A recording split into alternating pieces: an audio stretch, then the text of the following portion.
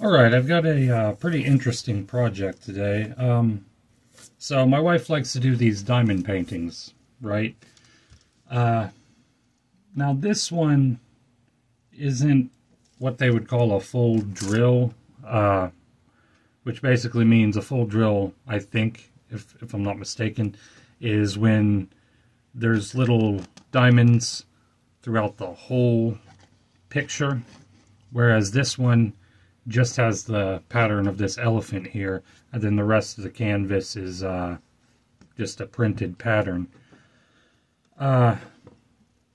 She doesn't really like the non-full drill ones because they look kind of plain. And so I thought, since she did this one, I figured I can cut this pattern out and put it inside something like this little wooden wreath form, which I've painted black and sealed and everything. So I can cut this out and put it inside here and fill this with resin. So the idea is go about 1/3 of the way deep with some colored resin, so you've got a nice background, and then come up about another 1/3 of the way, maybe a little less than that, with some clear, and then go ahead and glue this on top of that clear layer. And the reason I want a clear layer between the color and this is just because that clear layer is going to give this a lot more depth. It's going to make it a lot more, it's going to pop out a lot more. And then on top of that first clear layer, and on top of this, hit it with another layer of clear resin. So that's the plan. Color-wise, for the background, I think I'm going to use maybe some kind of purple mixed with blue, probably some glitter or something mixed in with all of it. And so I've got this sealed already. I've already sealed this with Mod Podge, which is a good idea. You want to do that because, especially if you're doing like a full diamond painting in resin, you want to seal it because there's all kinds of these little pores here inside the fabric, and that's going to create a lot of bubbles. So I only sealed the elephant part, just because that's the only part I'm going to use in resin anyways. I'm just going to cut this whole pattern out and just use the elephant. Also, in order to hold the resin in here, obviously I need a backing on it, and I'm just going to use sticky vinyl paper to cover this so I can get my first layer of resin on there. And once that first layer of resin's cured, I can peel the backing off anyway. This is going to be, resin-wise, it's going to be presumably a three layer process. But first, what I'm going to have to do is go ahead and cut this guy out, and then put my backing on here, and then I'll be ready to pour the resin. So I'm going to go ahead and do that off camera, and then we'll jump straight into the pouring of the first layer here.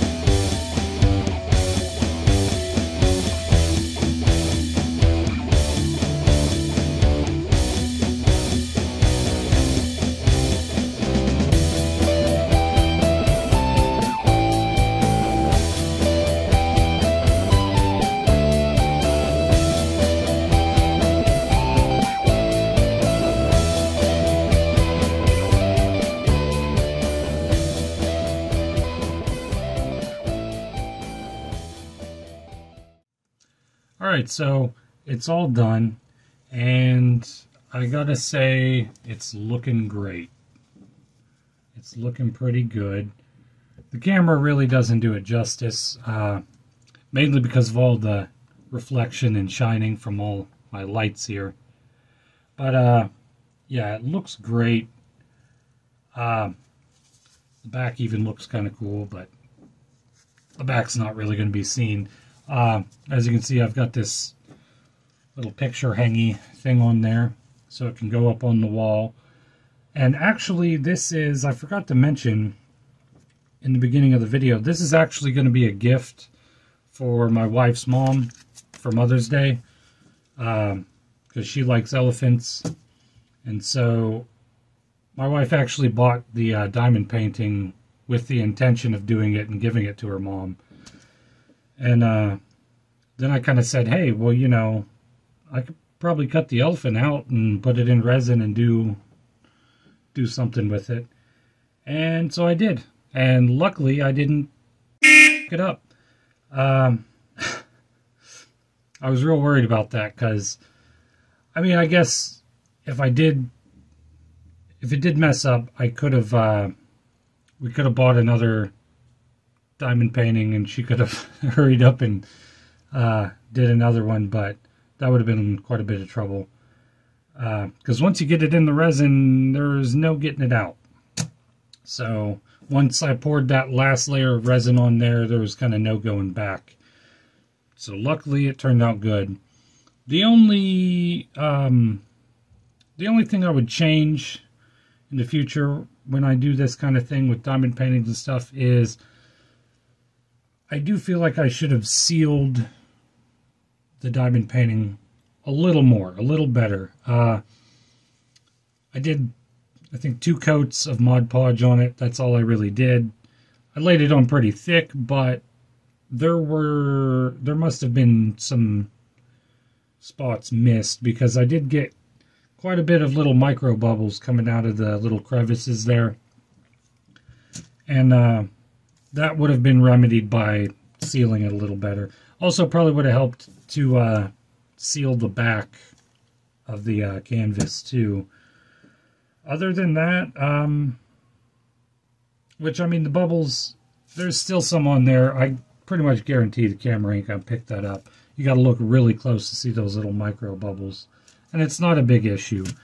But mainly because for about an hour or two after I poured this top layer, I was going at it pretty heavy with the poker to try and get all those little micro bubbles out of there. But all in all, it looks great. I really like the way the colors turned out. Thing is, sometimes I've found with resin, when I do this kind of thing where I swirl the colors and stuff, it doesn't exactly cure the way in the pattern that it looks when it's wet. It doesn't necessarily cure that way. The resin kind of settles and, you know, it kind of does its own thing. And a lot of times it'll kind of blur around the edges here, but I think that actually looks nice on this. But yeah, just if you're pouring resin like that and trying to do the swirls and stuff, just keep in mind when it cures, it's not going to look exactly like it looked when you poured it wet. It changes a little bit, sometimes for better, sometimes for worse. I got lucky this time. Looks pretty good. And again, the back is interesting. As you can see, I put this little rope around here. I did that just because it seemed kind of empty with just the elephant, and I wanted to do something around the edge here. I was trying to think of something to maybe put in this empty space here, but I couldn't really think of anything that would go well with it. Nothing that I have anyway. So I just went ahead and poured it and then hot glued this rope all the way around it. But again, turned out good. Also, I should have waited for the glue to dry a little more. I just used this spray adhesive. I should have let it dry a little more before I poured on top of it, because after a while the trunk here did start lifting up a bit, and I had to push it down a couple times. But then it stayed right in place just fine after that. Again, I should have been a little more patient and waited for the glue to dry, so this was firmly on that first clear layer. But all in all, turned out great.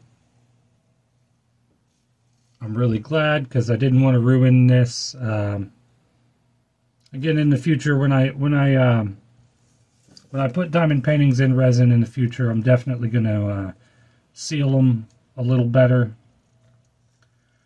Maybe use something other than Mod Podge. Try to find something better. They do make diamond painting sealer. I think my wife has some. I just don't know where it's at. So maybe I should have used that, but it turned out fine. I just had to do extra duty on Bubble Patrol, popping all the bubbles. But anyway, that's the video. Hope you enjoyed, and see you next time.